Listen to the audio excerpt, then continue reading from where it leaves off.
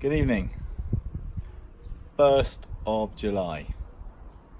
So that is 7 days since the last video and 21 days before you arrive.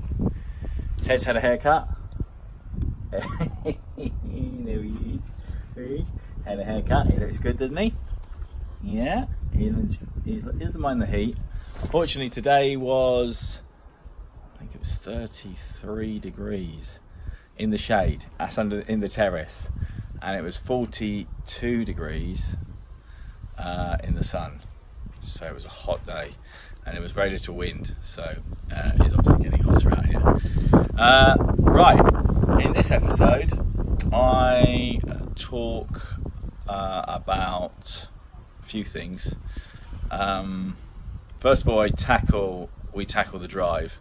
We've taken a little bit more of the drive up with the machine, and yeah, he ends up damaging a little bit more than I wanted. But yeah, it's all nice and clear now, and yeah, we can put stone in there, finish that off. Less than 4 weeks to go, and I've decided I'm going to take all this wall out. Oh my goodness. We got the machine here in the lorry, and we're just deciding to just destroy the drive even more. But yeah, let's get the levels right. We're going to build 2 new walls either side, and hopefully get those ready. And then from there I can set the road, get the walls in, set them in level, and then I can set the road out. So I can't do it with all these different levels and the walls all falling apart. It's just a mess. So anyway,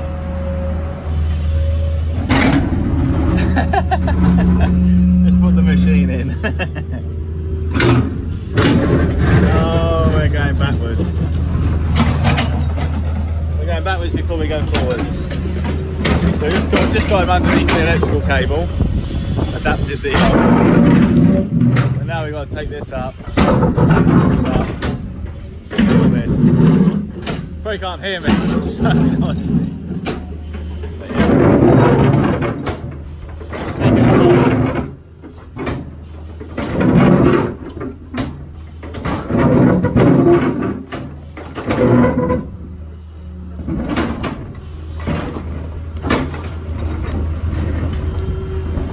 Now he's happy. Also, we've done a lot of earth moving. We've moved out of the pit, which I'll show you a little bit of the pit, which was interesting. I just thought I'd take a video of the pit. So the machine, that's a 25-ton machine in there. That's a 25-ton lorry. It's a small one, but it's okay. It can carry, I think it's 16 tons the weight. It can carry 30. So yeah, the pit there, or the swimming pool, you see the rubbish at one end, and then he digs a big hole, moves the soil, yeah, up to the terrace here, as you can see. You saw that from the video. And then slowly move along and put the rubbish in the pit, which about 5 meters deep, and there's Sadie. He's still got his hat on from the fair. I think he still had a few from the fair. Yeah, so I think the lorry's with us all week. There's a lot of rubbish to move around. You can see a big pile of rubbish there, piles of rubbish at the end, and today we're going to clean the drive. That's what we're hanging around here for. So I want this lorry pulled up, and then we get the machine out of the pit, back around the house, and reverse the lorry up and start load it up. The only thing is we still have the overhead power cables, so we need to navigate that. So that's why the both of us will work with the machine and the lorry to make sure that no one hits anything. So yeah, in terms of quantity of materials, we have moved 3,200 tons of material around the site, and I've had 1,800 tons of stone delivered and put in position. which I couldn't believe it when I looked at the figures myself. And yeah, and we've done that in 3 months. So it was 3 months. We came out here on April the 3rd, and that's when I started the big machine. So I've done this in 3 months. So I mean, I need to, you know, sometimes think to it myself, you know, how much I've achieved in that time. But yeah, so it's been an incredible journey, really thoroughly enjoying it, and quite pleased with the result. I know we've still got a bit more to go. Also, I've done a lot of work. I've taken down all of the, you'll see it on the drone, but I've taken down all of the walls to the drive, both sides. It was necessary because I wanted to get rid of the foundations, because I want to put the wall in a different position. And in the future, I will lay the drive to the levels I want, and then I'll provide a thickening, which is a little bit like a ring, like a oh golly, like a slab with a thickening on the edge. So I lay that on the edge of it, and then that will act as my foundation. So if the road moves, the wall moves with it. So in that way, there won't be any cracks. So that's probably a better option, a better idea. Also started the base to the new garage. In the video, I show that we unfortunately had to take out some of the stone because of the height. Once I set it out, I realised that the height was a little bit too high. Well, this morning we are going to dig out for the new garage. We've originally dug it out already, but we've had to lower it because when I did the setting out of the original garage, so when I did the setting out of this one, the new one, I realised that the old one was about 300 or 250 mil higher than the finished concrete that we have, that I want on this drive. In order for the car to go in, I want me to use that garage. So the new one now is about 250 mil lower, which you can see from the blue line that's set out here. Also had to make it slightly bigger.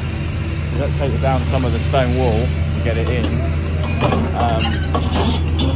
We had to get rid of the concrete, so we're going down lower. So that's why the lorry's here. It's a bit of a pain, so we'll go backwards before we go forwards. But yeah, it means that the old garage, or the Amasén, I will close that door off, the main door, and then use for the garden, I'll use the other side. So that's level with the road that I'm building the other side. So this garage door I will shut, block up, and then it will access from the other side. But where the window is, I'll knock that through, and there'll be a step between the two garages, so I can park the car and access any other bits. And I don't have to then walk. I can just open the garage and walk straight through to the garden store, and where the controls are for the irrigation and the valves and all the sensors and I don't know, all the other stuff. So yeah, so today, yeah, we're doing that. We've done a lot of damage. In fact, I'll come back to that one, but today we're just covering up the top side of the concrete to the drains. So basically we're now protecting the drain completely. So we did the bottom side and then we protect the top. When they backfill it, it shouldn't damage the pipe, knock it out of level, and as time goes by it will probably stay in shape. A bit like the manholes. A bit like what you see in England, you see the manholes stay where they are, but then you see the roads sink. Same principle. The manholes are built around concrete and the roads built on stone, which is crushed. Right, I'm going to show you what we did yesterday. Rita's away. I've heard that she's not coming back to the 9th of July. So it gives me a bit of a chance to get this done without it looking like another bomb's gone off. So basically what we did yesterday here is we took up, I think you saw from the video, that I took up the drive, the existing drive here. Unfortunately I damaged a bit of the barbecue with the machine, but there's a massive foundation in here which I had to get rid of. So today all I've done is put some boarding up and just repair the concrete to the step here. Then I'll clean around the entrance and then in a couple of weeks time or 3 weeks time, just before the party, everybody arrives, we'll get the stone in, grade the ground, get the stone in, temporary stone, so it looks like more of a drive. But I was doing the setting out of the this is the water mains, so we've got to put it underground, I've got to put the pipes underground, we'll do that later. But I was setting out the driveway, trying to kind of get the levels right last night. There's a very good chance that I won't build any of these walls before the party, but I'm not, depending on how much time I've got. But it will be stoned, it will be looking a little bit better than it is now. But yeah, all go. There's 10 of us working at the moment on site. I haven't gone to the gym for 3 days, or 5 days, sorry, 5 days, the weekend. So I feel like I'm doing the gym here because I don't know how much concrete mixed up. But yeah, it's all good. It's all good. The sun's out at least, and Ted's with me, following me around every step I take. He's there with me, little fella. Yeah, we just had our last load of stone. So we've, this is our lorry, our driver.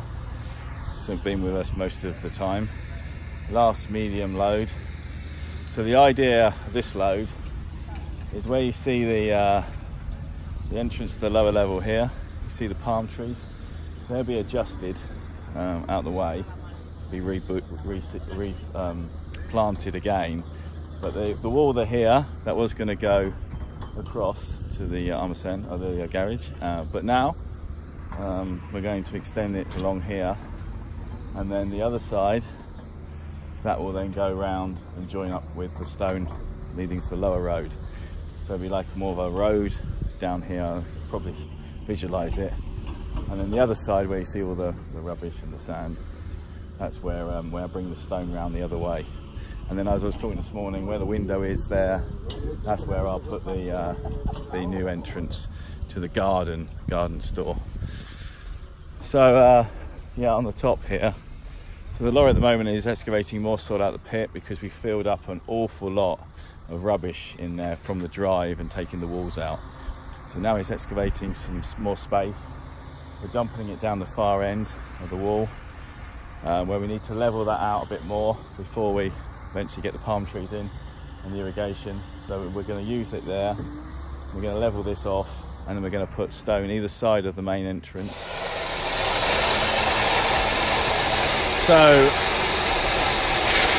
we are brought in the ground. So this is the base going in to the garage, and actually, Seb's got a good contact because he's actually got the cement mixer in, but he's actually filled up with a load of stone rather than use one of the big lorries. So basically what we're going to do now is we're lowering this level here, because that, like I said before, that one's a bit higher. So this one's going to be a level with we drive, and then what we do is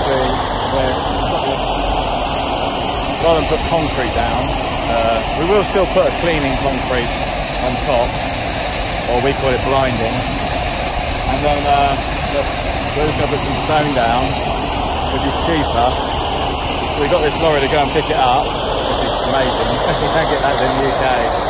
And he's filled up with stone, and then he's going to lay that down there, preparation, and then later we go back, fill up with concrete, and over the top. And then from there we can put the reinforcement in, and then we can set it out correctly. So all good, all happening here today.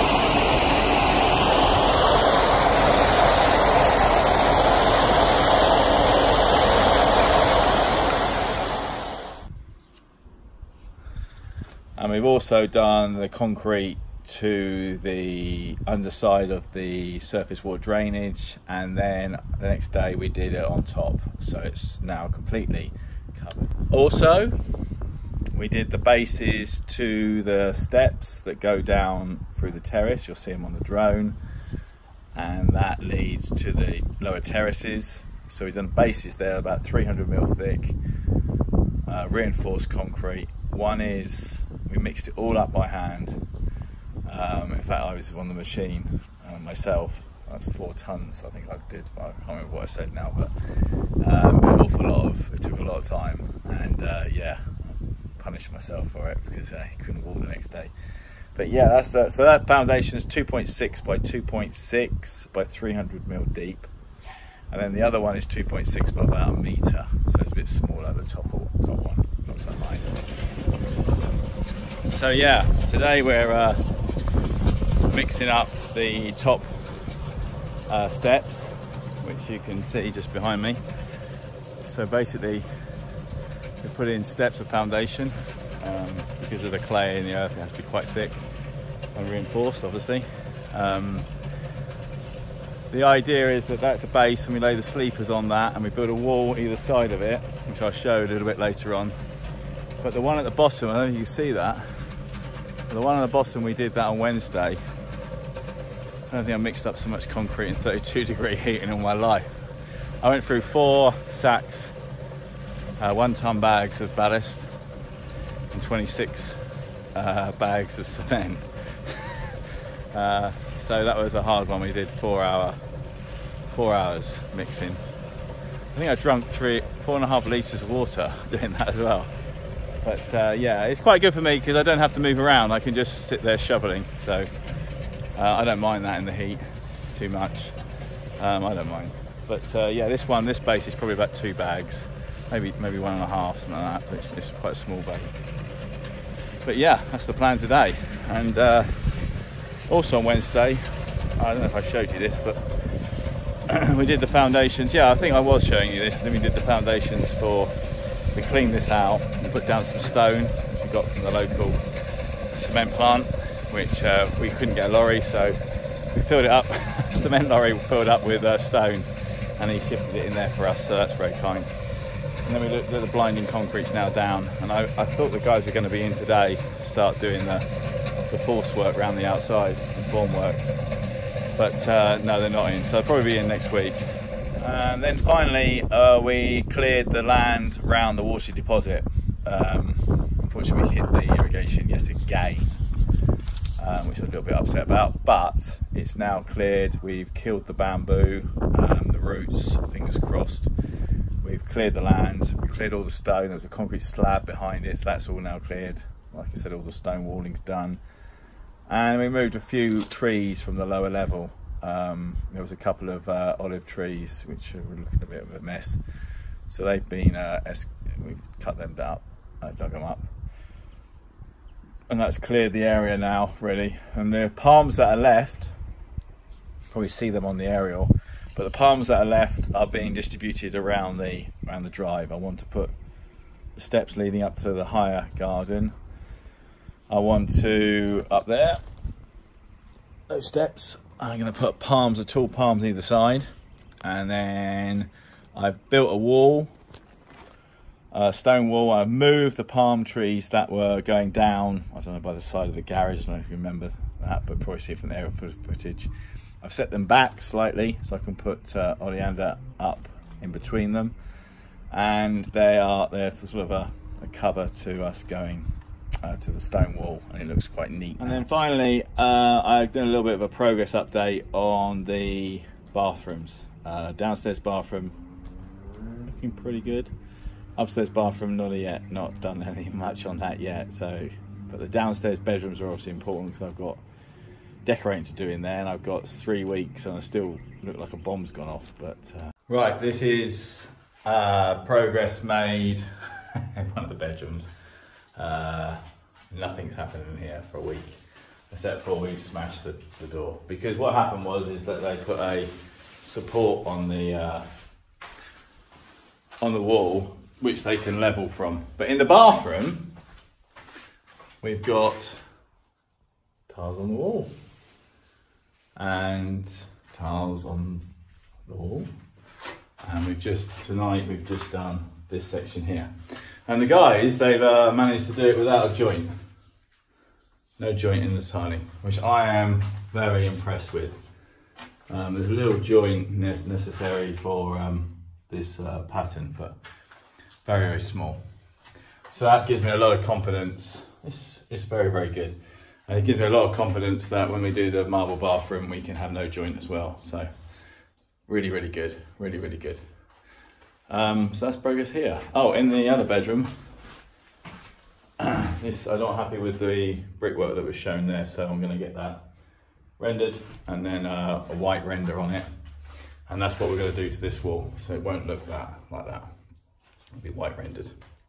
Marble bathroom wise, we've adjusted the waste for the toilet, which is a good thing. Filled up all the, changed the plumbing and filled the wall. Taps on, ready for render. Wastes are in for the his and hers bathroom, and the waste down to the floor. The waste won't go in the floor until we're ready to do the floor, because we're going to re-screed the floor.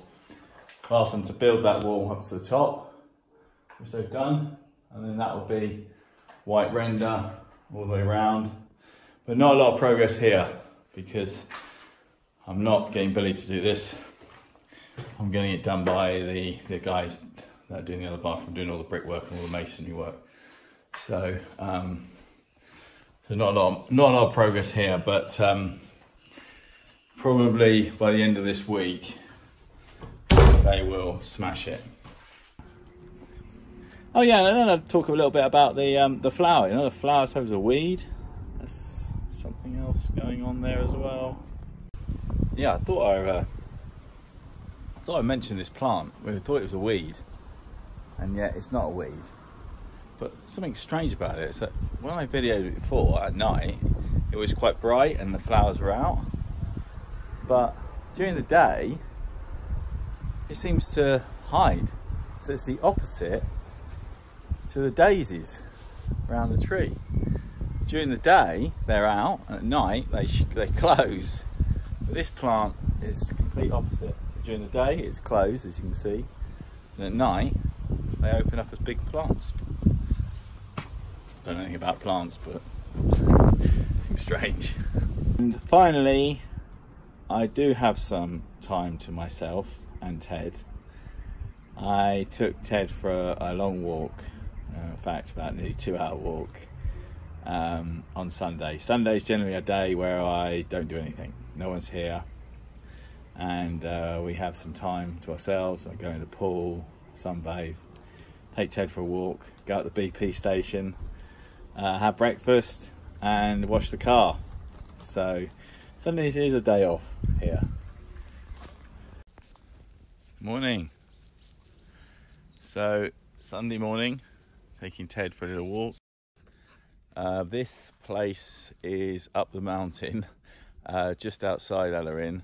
There's not many places to take dogs for a walk, but this place kind of goes into the woods, and we've actually got a bit of shelter here, so we're kind of like on our own up here.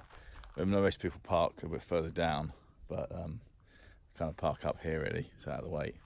And it's quite hilly, but this section is not too bad. But yeah, going to give him a walk Sunday morning. Right, I'm at the, I think I'm just about at the top. I'm not quite at the top. That's the top there. It's quite steep.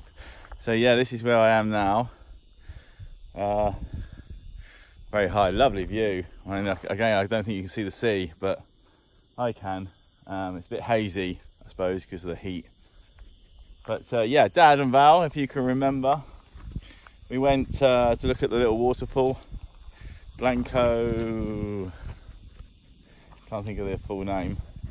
But down there is the road. I think you just saw a white car go past. I'm not too sure if you saw that.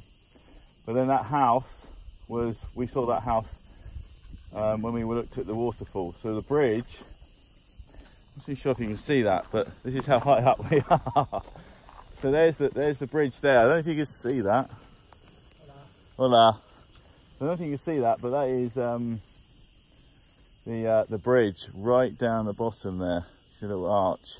Not where my hand's pointing, so I can't even see it on the video, but yeah, right down there. So we are high up, and it's sort of where the guy just gone past on the bike, where the bike's kind of do their trekking, I suppose, tracking or whatever you call it. So yeah, this is like tracks that go up either side in the forest. Oh, we made it.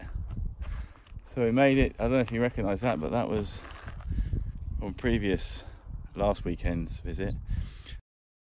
Yeah, so the path, this is the top of the path, but the path going down, I don't know if you could get an idea of how steep that is. It's all right making it up here because you're just using your legs, quads, you know, just pushing down, that's fine. But going down here is slightly different for me because I can't bend my ankle or twist it. So it's going to be a bit of a challenge. But yeah, it's either that or, you can see that. It's either that or 8.6k to Queen. So yeah, off we go. Right, Ted? You ready? Should we go down this way? You lead the way. Catch you later. So we went in a different way, and as we were coming down the mountain, we decided we were just going to go back to the car and go home, but I said, oh, hang on, let's have another little track there. It looks similar to what we did the first time. And we lost some footage. So I've got footage of us going down that steep bit there back to another car park, which is on the other side of the mountain. So now we're on this side of the mountain. So that's the mountain that we were going up. We saw, and we were on the other side. And now I'm just going to walk down here because this is an observation area down here. But I lost the footage from the previous weekend. Right then.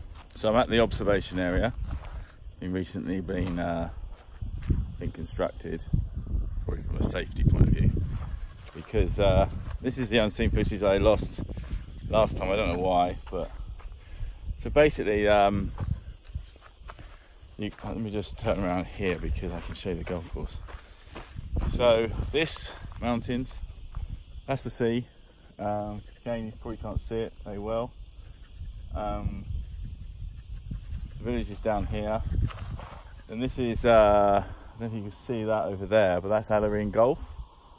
The BP station is just to the left of that.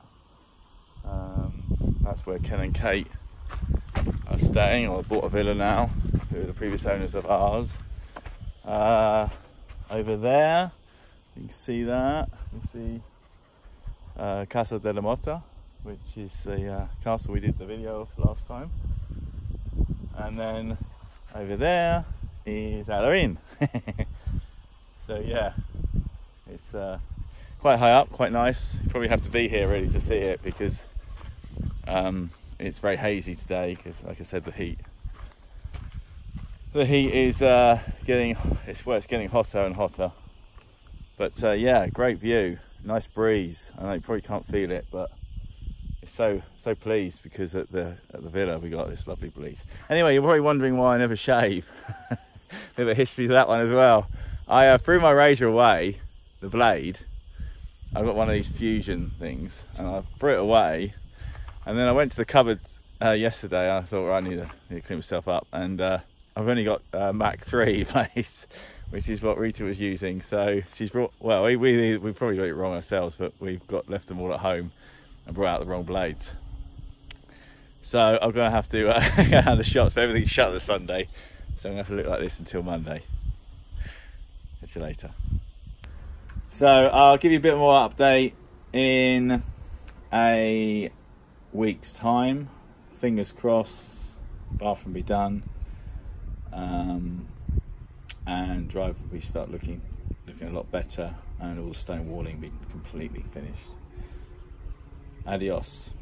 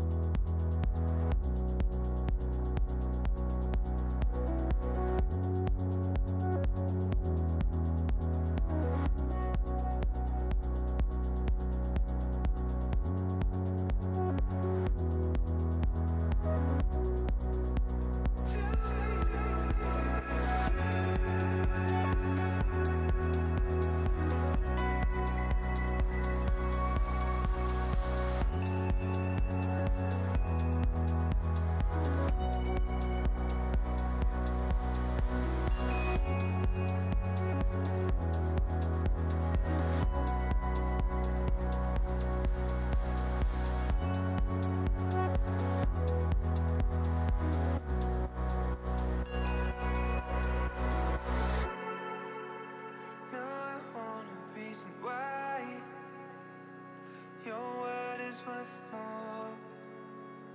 It's strange that you wanna bite, but I have so numbly turned around and faced the